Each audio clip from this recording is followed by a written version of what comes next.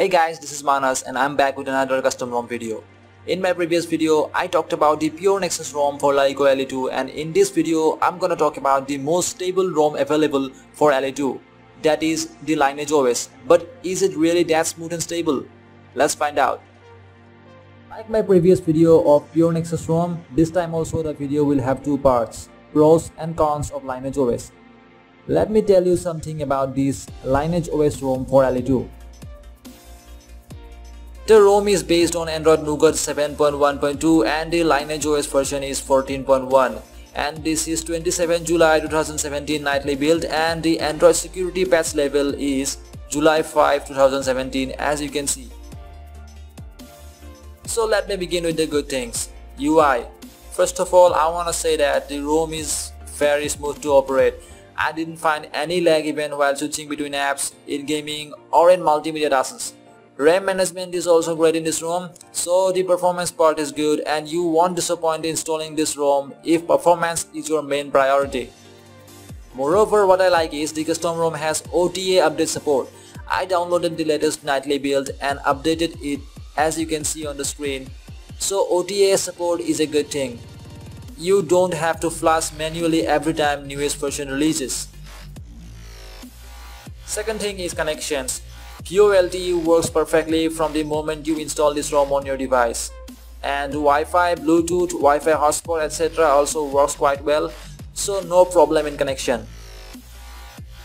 Third is fingerprint sensor.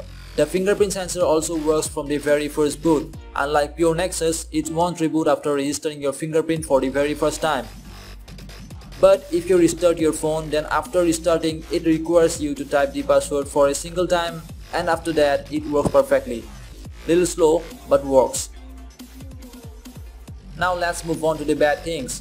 First of all, I have to mention the camera. I don't know what's the problem of this custom ROMs for Le2, but in every single custom ROM you will find buggy camera. This ROM is also no different. I use this ROM for 7 days now. For the first few days the camera works fine. The UI was slow, means switching from still camera to video camera or switching from back to front facing camera and vice versa is painfully slow. But I didn't mind as the camera is doing its work. But after updating to the latest build, the camera crashes sometimes. The captured videos has only the audio and a still image. I feel sad cause this ROM was performing quite well till the update. Though it added some feature to the camera app, I don't like it. The crashes I mean. Second thing is the infamous IR blaster bug. This is present in all LeEco Le2 custom ROMs. I don't mind cause I don't use this feature, but if you use IR blaster, then my request is please stick to EUI. Third thing is the battery performance. Well, the battery performance is not that bad, but if you compare it to EUI, then yes, it's definitely less. Because I have to charge my phone twice a day, but when I was in EUI, I charged my device only once a day. But afraid not, with the help of some tweaks, you can increase your battery life in this ROM too. I will make a separate video on that if you guys want.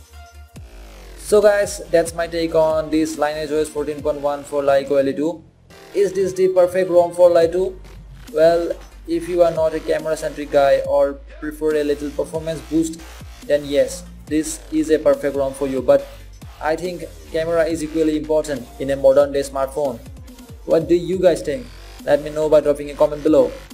I will talk to you guys in my next one. So till then, subscribe and stay connected. Thank you for watching.